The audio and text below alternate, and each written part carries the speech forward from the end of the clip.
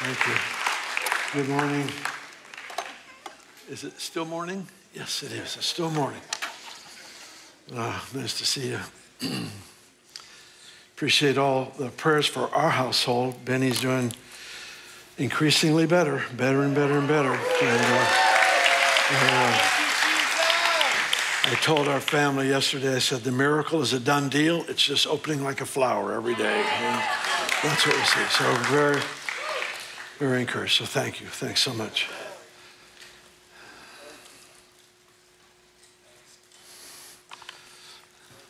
According to a news report, a certain private Catholic school was recently faced with a unique problem. A number of the young ladies were starting to wear lipstick, which wasn't a problem, but they would press their lips against the mirror in the girls' bathroom. And it was a hassle to clean. And so Sister Mary, the principal, talked to them about not doing that, but it just didn't slow it down. They continued to press their lips against the mirror. So she decided to have a meeting with all the young ladies in the girls' bathroom. So they all crowded in there with the janitor. And she began to talk to them on how hard it was to clean those mirrors. And to illustrate how difficult it was, she turned to the janitor and said, would you please demonstrate how hard it is to clean the lipstick off the mirror? And he took the long-handled squeegee, he dipped it into the toilet,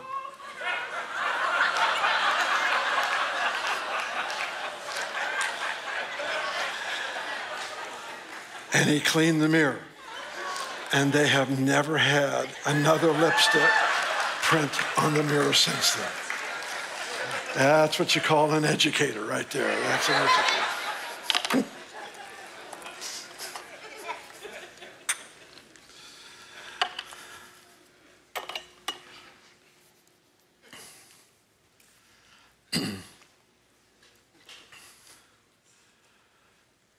Jesus came to earth commissioned by the Father.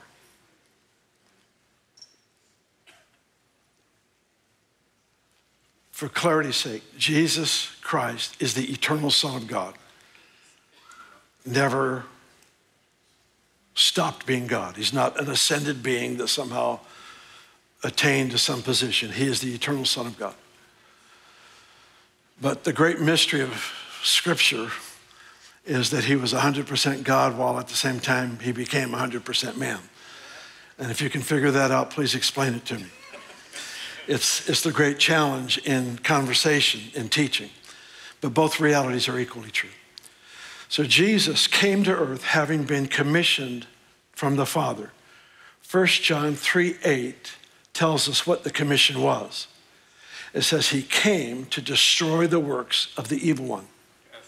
Planet Earth had been infected with the devil and the demonic horde that helped bring about absolute chaos, loss, death, destruction into the earth. Jesus came to correct and to destroy the devil's works. The authority that he operated in was connected to his commission. Chris puts it best. He says, you can't be commissioned. Co would be like in co-laboring, co. You can't be commissioned until you come into submission to the primary mission. Jesus came with the mission of the Father and exercised the authority of heaven as a human being.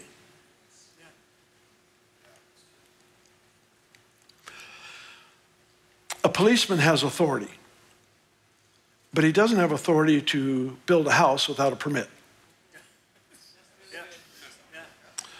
There are a number of positions, political positions, where maybe somebody has authority in economics or has authority in housing or whatever. They can't step out. They don't have authority outside of their assignment, outside of their mission.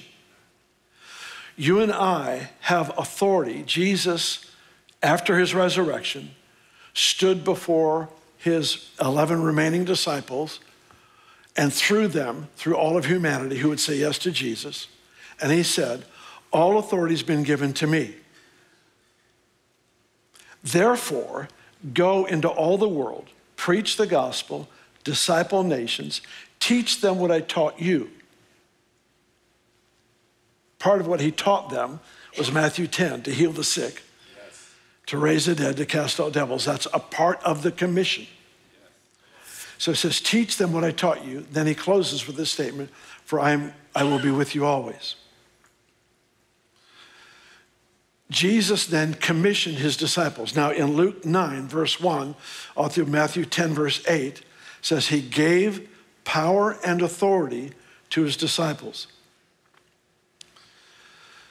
Jesus came with authority. I don't believe he came with power.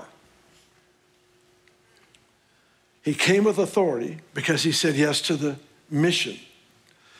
But he didn't come with power. Instead, we see John the Baptist baptizing in water. And he is preaching to the crowd, and he said, there is one coming after me. I'm not even worthy to untie his shoes. He will baptize you in the Holy Spirit and in fire. And as he's preaching, he looks up on the banks of the river and he sees Jesus. Jesus didn't have a sign over his head saying, I am the Christ. John looks at him. I like to describe it this way. Every cell of John's being came into realization and recognition that that is the Lamb of God. It wasn't just a passing mental, inspirational thought. It was a revelation that impacted the entirety of John's being. And he stopped and he said, look, behold, the Lamb of God who takes away the sins of the world. In other words, this is the moment I've been waiting for. Here he is. The scariest thing John ever experienced, I'm sure, happened in the moments that followed. Jesus walked up to him and he said, I want you to baptize me. John knew that his baptism was a baptism of repentance. Jesus had nothing to repent for. He was baptized in what I would call an intercessory role. Intercession is basically to stand in the shoes of another and plead their case as though it were your own.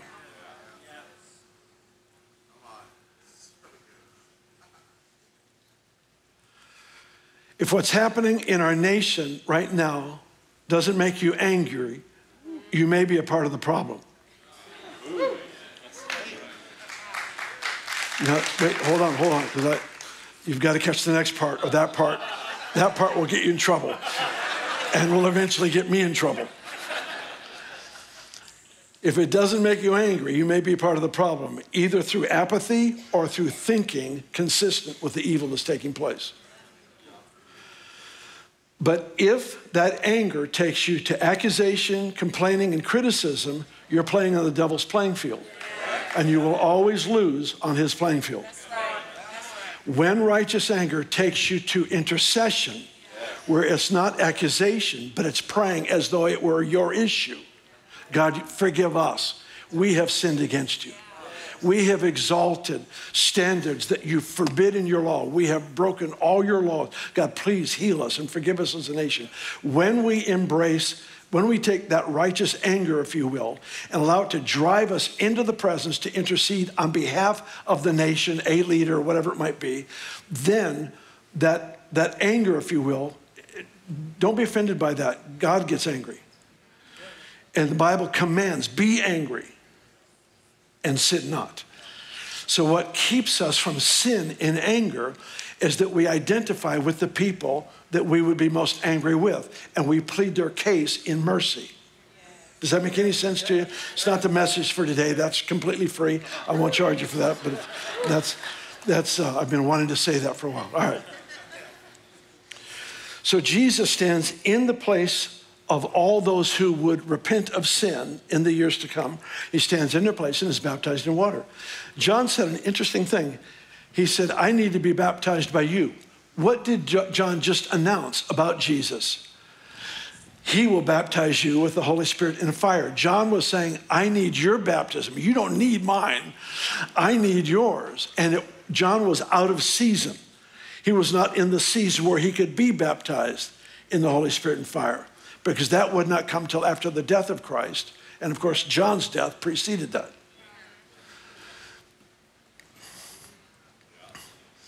which interestingly, the Bible declares that John was the greatest of all the Old Testament prophets, but the least in the kingdom was greater than John.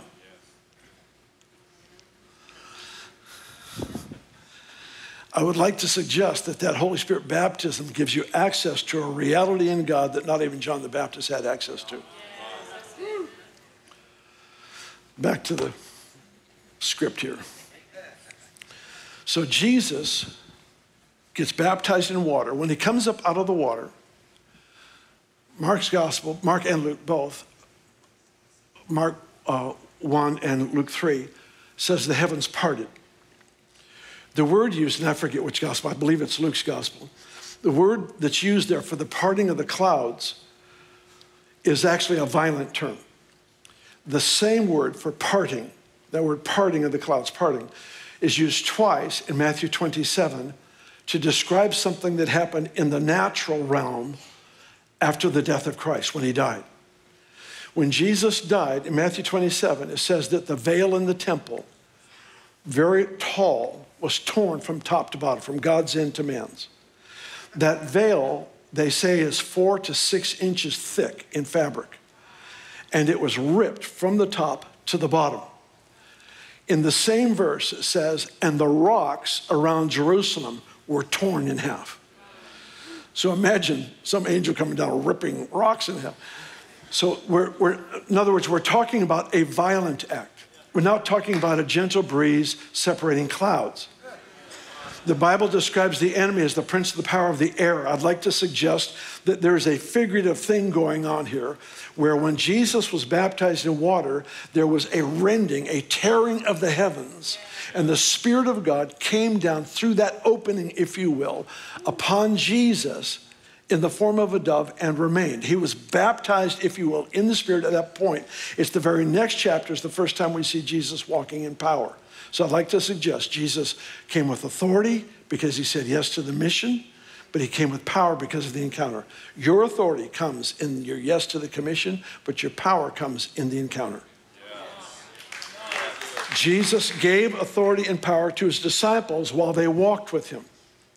But when he ascended to the right hand of the Father, he told his disciples in Luke 24, which is the basically same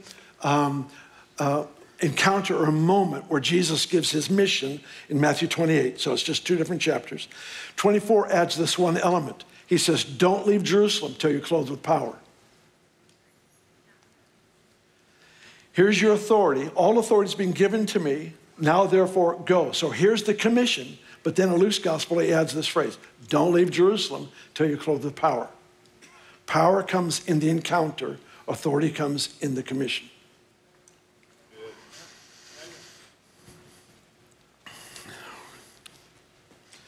I want you to look, we're going to change gears a little bit.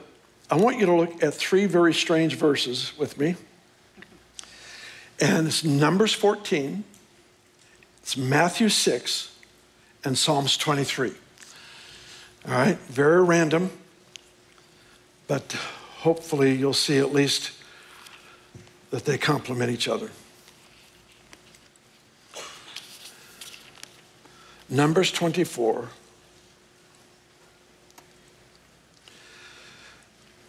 Interestingly, this is a fascinating subject. I know I've heard Chris and maybe some others touch on this just a little bit in recent months. That the Lord rewards maturity with increase of responsibility. The promised land was not sitting on a beach sipping lemonade the rest of their life. The promised land was a place where they actually had to work. That we were actually designed to work. In fact, the very thing happening in our country right now where people don't want to work is actually working against divine purpose. It's actually working against design. It's like using a crescent wrench as a hammer. It'll work. It just wasn't designed for that. Now, if you're unable to work for whatever reason, much blessing and grace to you. I believe we're supposed to care for people that can't. But the point is, we got a spirit that's been loosed in the nation in this day where people are looking for opportunities to not work when actually the fulfillment of our design is found in work. All right. I feel better about that too. That one's free as well. All right, let's get back here.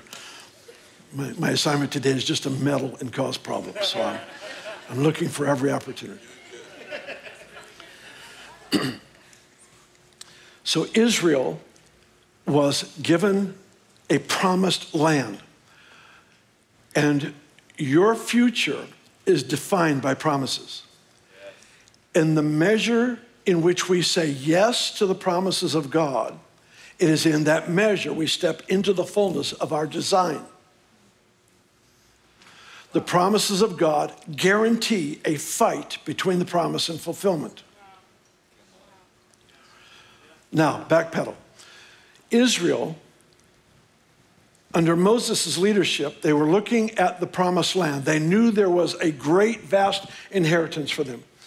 So he took 12 spies and he sent them into the land to spy it out and to bring back a report of what they were about to step into. They came back, 10 of them said, there are giants in the land. We're like grasshoppers in our sight. We can never win this battle. 2 of them, Joshua and Caleb, came back and said, this is a done deal. This is a setup by God for our victory. They came back with great courage, but the 10 persuaded the crowd to move in fear. Now, nobody in the crowd said, I choose fear. They all said, let's choose wisdom.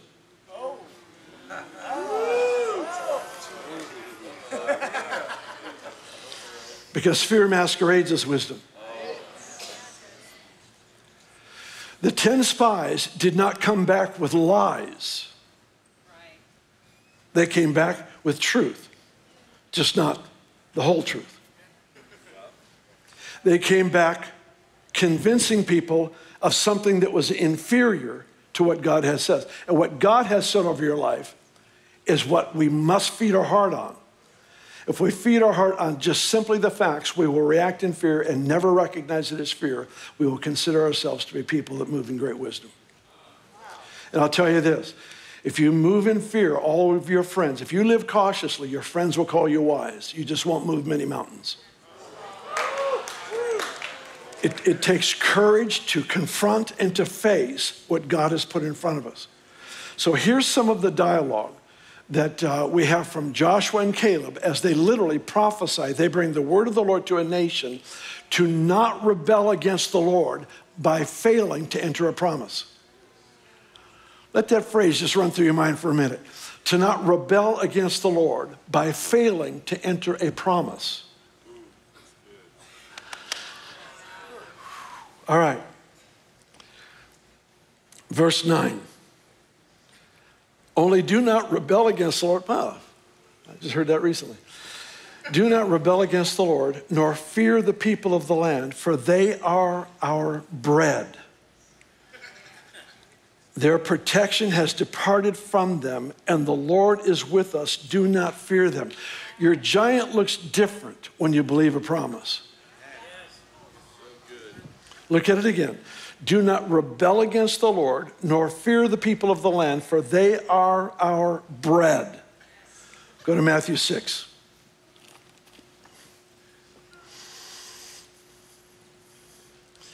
Verse 11. Give us this day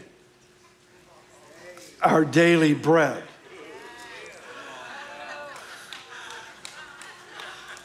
You say, well, that's torn out of context.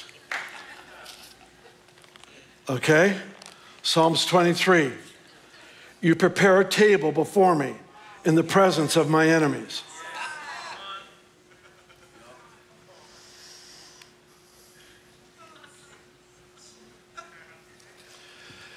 There are certain spiritual nutrients that you cannot get apart from defeating a giant. The meal you are hungry for is in the triumph of the giant you're facing. God has given every one of us an appetite to be strong spiritually, but we want strength for the battle, And he's saying, my strength comes from the battle.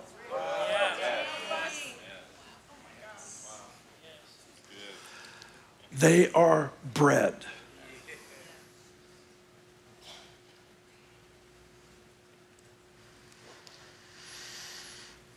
We're not talking about a mental game where we imagine that there is no enemy.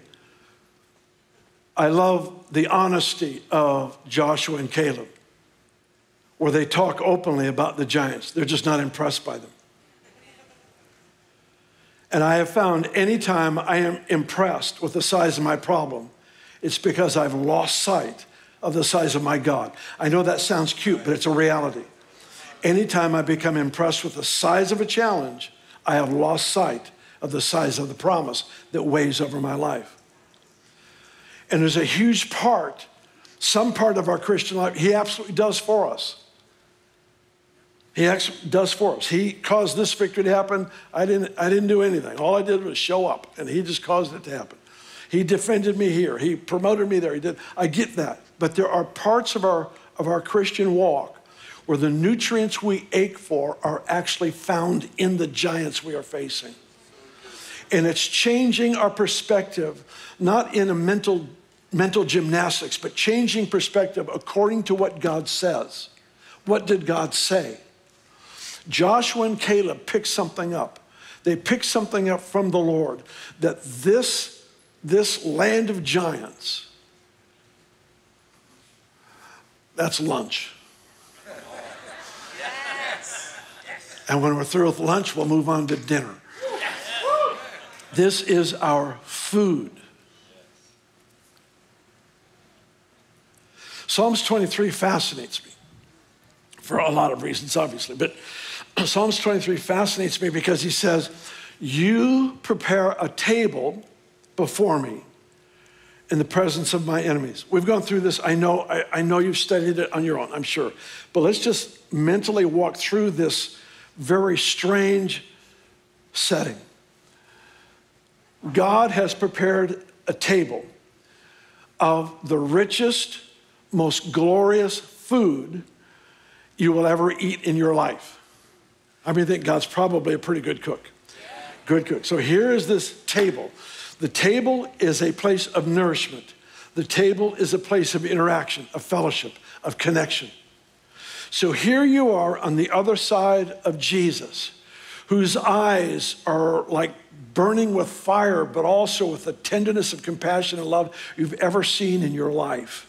His words give you courage to face anything that you could possibly ever face. This interaction with you that we have with him at this table, so to speak, something that defines our purpose, our reason for being, our destiny. It's a life-giving encounter. And here it is in the presence of enemies.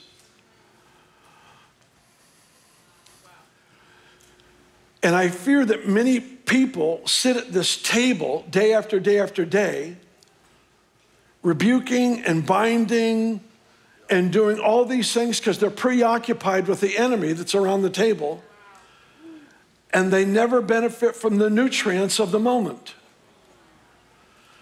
And they may come out victorious. They may come out saying, well, we took care of that problem, didn't we? And yet they're lacking in the nutrients, or lacking in the very thing that was to define their future, because they became preoccupied with the devil instead of with the Lord, who created a place of intimate fellowship in the middle of a problem.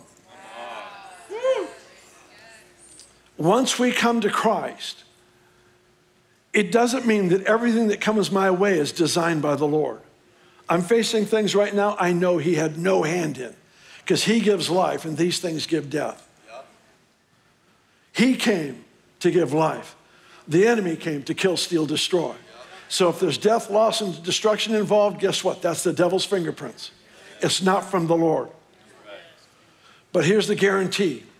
All things work together for good for those that love God and are called according to his purpose. Something happens in this life in Christ where this that comes my way that was unexpected becomes redefined. God says, all right, I'm turning this into a meal. This thing that was set to destroy, this is dinner. This is breakfast. This is brunch.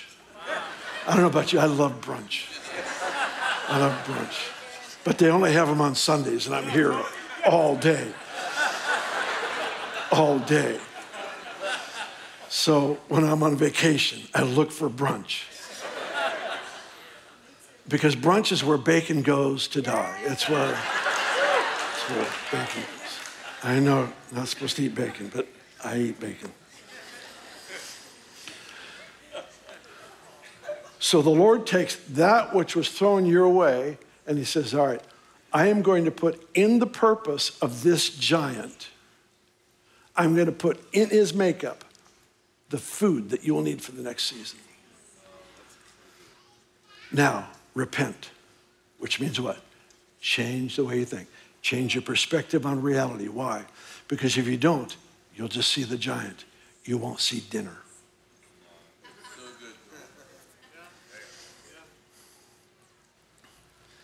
I want you to turn with me to Joshua chapter 1. And we're going to read a portion of scripture. I think I could say honestly, if I could take the three most important portions of scripture in the Bible for me in the last 50 years, this would be one of the top three. And for me, it's like a refrigerator. I go to it when I'm hungry. There's always something in this refrigerator to eat. Joshua chapter 1, it feeds my soul.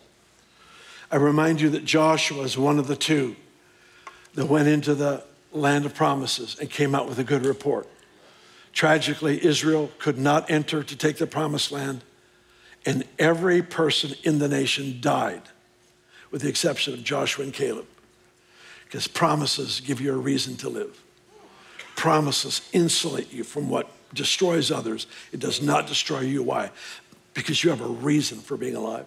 And God protected it and honored their faithfulness, honored their faith. Verse 5, no man shall be able to stand before you all the days of your life. As I was with Moses, so I will be with you. I will not leave you nor forsake you. Stop right there.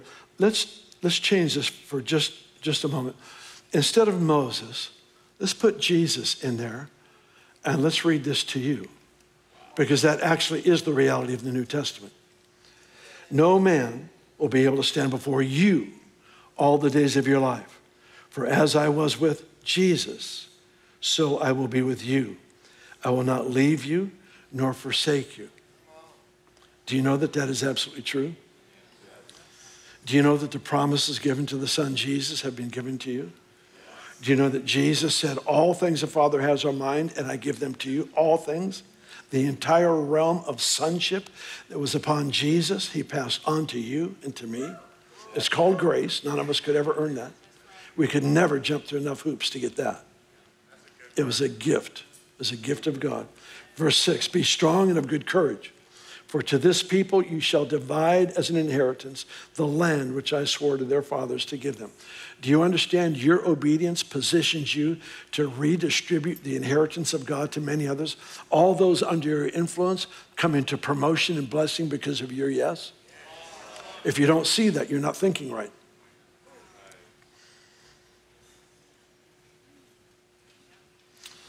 Hello, Bethel TV. Online community, bless you. If you don't see that, you're not thinking right. So I wanted to welcome you into this joyful experience that we're having here. Verse 7, only be strong and very courageous, that you may observe to do according to all the law which Moses, my servant, commanded you. I realize we're not under the law of Moses, but we are under the law of love. And in the law of love, we find the capacity to obey everything Jesus said to do. According to all the law which Moses, my servant, commanded you, do not turn from it to the right hand or the left, that you may prosper wherever you go. This book of the law shall not depart from your mouth, but you will meditate in it day and night. Stop right there. If you want to impact what you think about, change what you talk about. The book of the law shall not depart from your mouth, but you will meditate on it day and night, that you may observe to do according to all that is written in it. For then you will make your way prosperous, and you will have good success. You will make your way prosperous. Many believers are waiting for the Lord to make their way prosperous.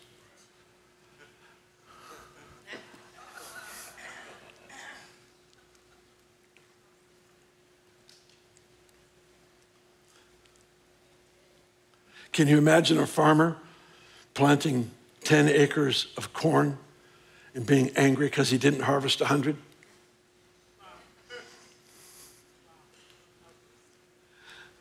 That was really good, Bill.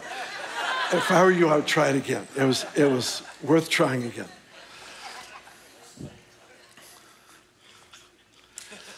You can't harvest what you don't plant. God's given his word to us to use, not in manipulation for self-glory. Prosperity and success, unfortunately, we usually define those words by society around us. It's the mansion on the hill. It's, whatever, 5 cars, whatever. We translate prosperity and success in those terms, where biblically it's so much richer than that. It may include the nice house and the nice car. It's never the point. The point is, in here, I am alive, abundantly alive. My relationships are healthy. I complete who they are. They complete who I am. Our family life is creating a sense of destiny and purpose. There is a momentum in the generations because of our yes. My friendships I have people around me that would take a bullet for me, and I would take a bullet for them. I like that little joke I saw a while back. Says, I would take a bullet for you. Not in the head, but maybe like in the leg or something. I thought that was funny. I'm sorry. So, poor sense of humor. All right. Success and prosperity involves possessions, but is never the focus. It's the abundance of heart. What would it be like to be prosperous in your mind? I can tell you what it is. It's creative thinking. Creative thinking. And we need a whole generation of creative thinkers. God has a solution for every problem on the planet. He would love it if the people that become so preoccupied of the fear of failure would actually start asking the question, God, how can we solve this problem?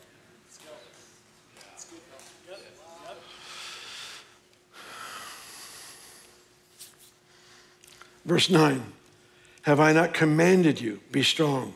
I don't know, I'm picking up this idea that maybe we should be strong.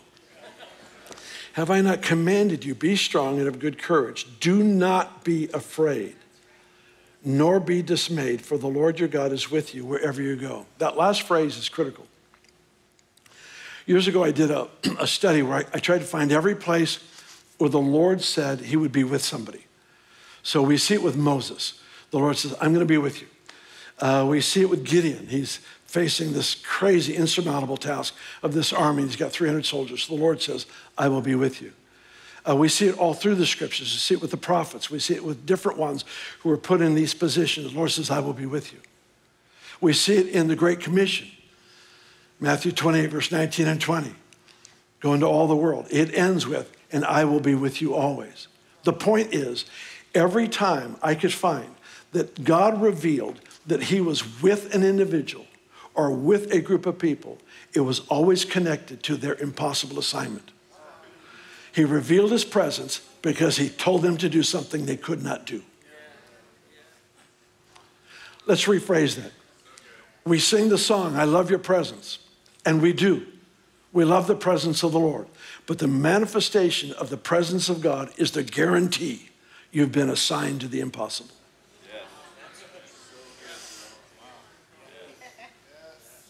He could comfort us in many ways, but it's more than just his presence to comfort me. It is to equip and enable me to confront things that Jesus would confront if he were in these shoes.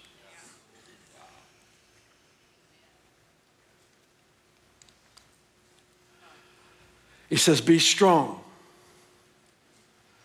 and courageous. Do you understand that he would never command me to be strong if it wasn't within reach? In other words, if I could not will my way into it, then it would be a cruel command.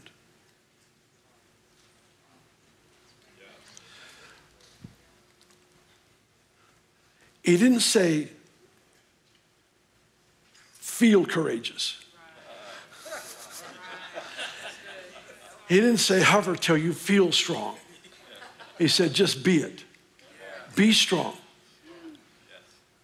Now, if God is commanding me to do something that is the product of 10 years of obedience, then it's a cruel command because I'm in trouble right now. I got a problem right now. And he comes to us with a command. Be strong and don't fear. Be courageous. Do not be dismayed. Why? Because I'm with you. For me, the implication is, if I am overwhelmed by the size of my problem, I have lost sight of the presence of God and his promise that prevails over my life. It's what helped the 10 spies to not lie, but emphasize the size of the giants, the size of the problem.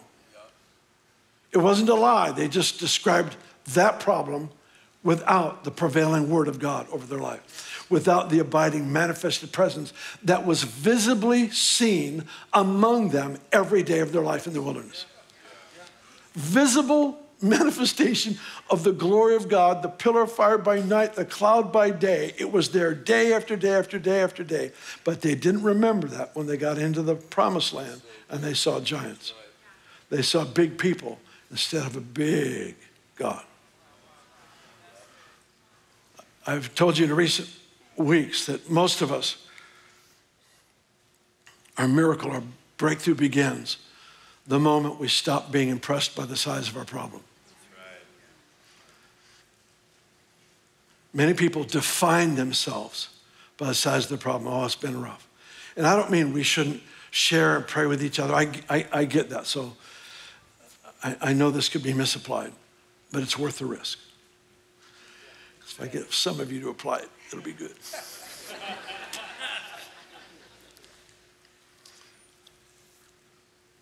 Your giant is your next meal.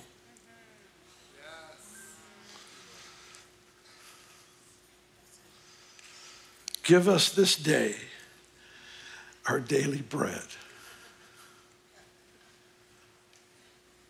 God, create the table in such a way that I am so overwhelmed by who's at the table and what you put there for me to eat that I never again become impressed with the enemy who is watching.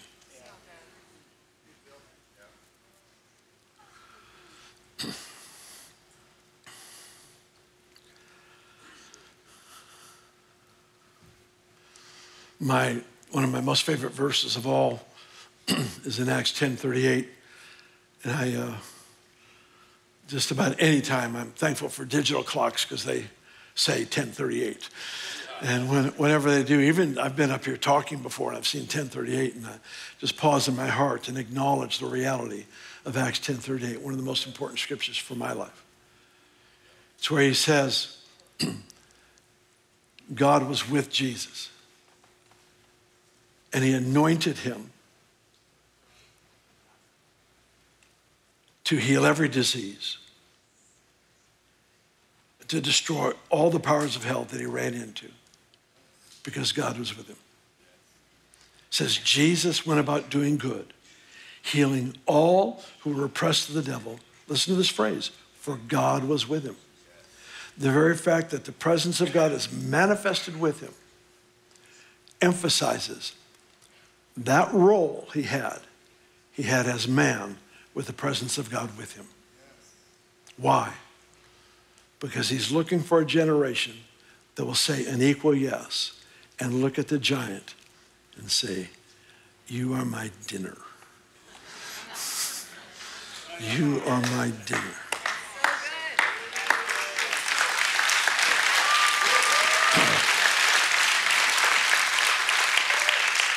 Well, I don't want to make the devil mad. He's already mad. You are my dinner.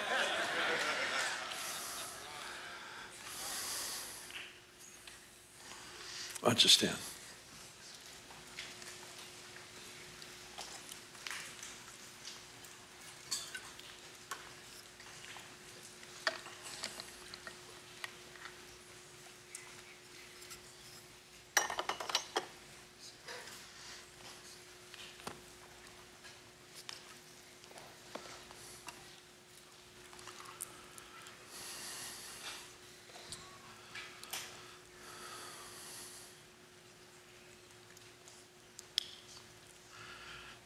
Just pretend with me that the biggest giant you're facing is standing right in front of you. Maybe you don't have any. You can borrow your neighbor's giant. Just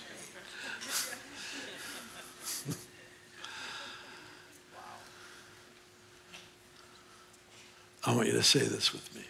You are my bread. You are my bread. Now say it like you actually believe it. You are my bread. Father, I'm asking for that supernatural gift of courage, the supernatural gift of perception, where we see things as you see them, not as the enemy wants us to see them. That we actually see the meal that is the reward of this next victory.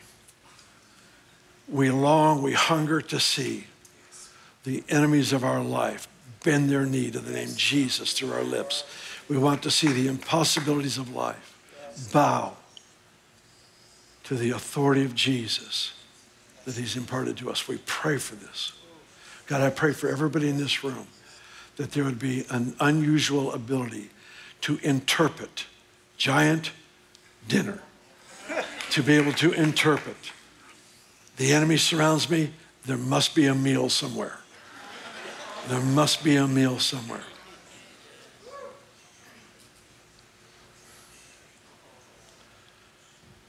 Holy Spirit, we look to ask that you would literally rest upon every person in this room in such a profound way that we never, in fact, this is hard to even imagine, but we never again become impressed with the size of a problem.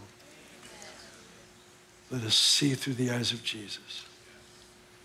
Now, without anybody moving around, give me just a moment here. The most important moment of this day is this one.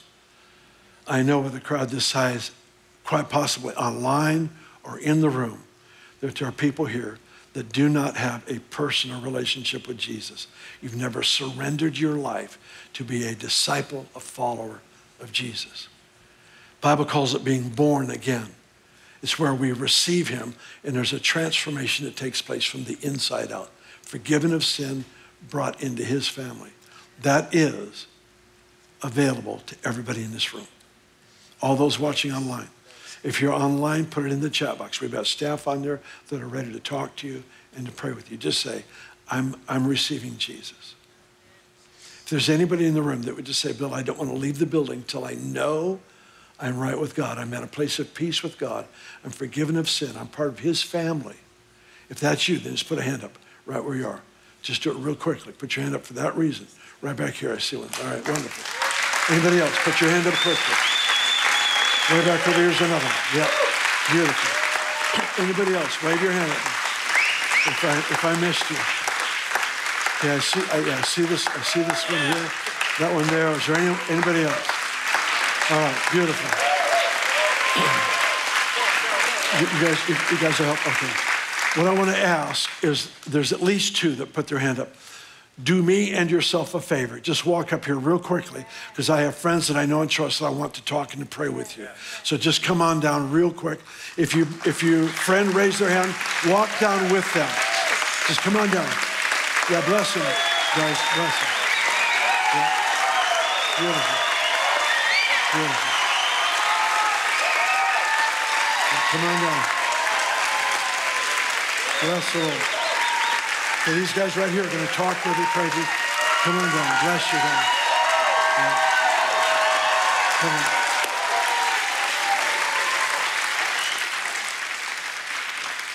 Yeah, go ahead. You guys just take them to the side and pray and talk with them. Extend your hand towards them and just pray. God, give them more than they ever thought was possible. Just let them be filled with the Holy Spirit even right now. That all the torment, the stuff that's been on their life would be broken off. Just pray that right now. Pray that over them. Just pray out loud. Pray for them right now to encounter the Lord.